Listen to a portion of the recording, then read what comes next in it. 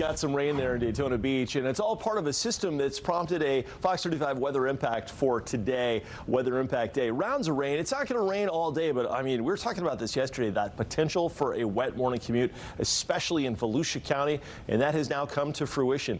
For this afternoon, we're going to see most of the rain concentrated south of Orlando, but here's a live look right now from I-95, and you called it there, Morgan. We've had some flashes of lightning, some rumbles of thunder. Here's a live view from the beach, and you can kind of see the morning dawn is delayed thanks to those thick clouds, but on occasion some big blue flashes of lightning from our Hard Rock Hotel cam. If you're going out on the motorcycle today, it's a gamble. We're going to have enough rain out there where you're going to be in and out of it. Probably not the best day for it. Take the truck in if you can today. Downpours here and there, high temps around 90 degrees. Here's a look at the big picture. We've got a low pressure system that is lingering offshore. It's not a tropical low. It's an elevated low. It's kind of like a mid-level low. It happens instead of at the surface, it's at about 18,000 feet, and that's going to be enough to kick off some storms, especially south of Orlando this afternoon. And it's kind of lollygagging out there. Its ultimate track isn't motivated. It's just kind of drifting west-northwest, and where it goes will determine what we see, right? I know that's kind of like a no kidding, right? But it really is like spinning a top, you know, tabletop, you know, where you spin the top like a kid's toy, and kind of trying to forecast where it's going to go. You know, is it going to go that way, or is it going to get caught by a little nook and go that way? Well, the Hurricane Center is saying, listen, we got to watch out for this thing as well. We're giving it a 10% chance of development because if it goes that way toward the Carolinas and it's over water for 12, 24 hours longer than drifting on shore to land in Florida, it could develop into a tropical depression. Well, that said, no matter what becomes of it, the impacts here will be the same. We'll have a pretty decent chance for some rain, and where it rains, it's really going to pour. But that's the rub here is that, you know, a lot of places today may only get a trace of rain, maybe a quarter inch of rain, but a couple communities could see 6 or 7 inches of rain. Yeah, this afternoon especially, Orlando south. Right now we're catching some heavy storms over there on the Gulf Coast, but here's a look at the rain in Daytona.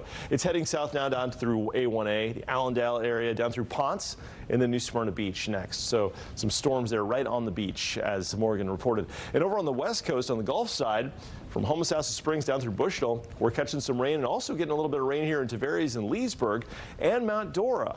Now, so far, so good as far as storms go. We're not getting much in the way of lightning, but that could change. Dublin, Tangerine, and eventually this will be heading eastward toward Mount Plymouth and also Zellwood.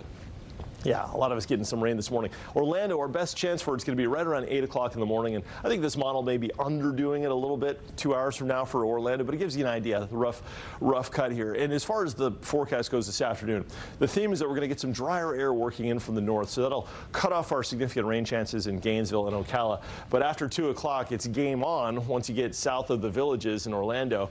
And we could see, if this all comes to pass, if we get enough daytime heating, these storms will be slow movers and torrential. Remember, we've got a little bit of a tropical connection here. Also, some leftover moisture from a now long dead Hurricane Beryl.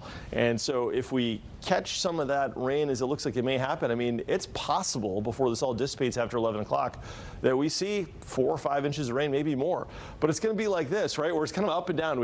In Orlando, we get some rain around 9, dips down to a 30% chance around noon, then back up to a 60% chance at 4, then back down. You get the idea. It's one of those days. It's a difficult forecast as far as telling you exactly where and when it's going to rain, but we've got all the ingredients out there.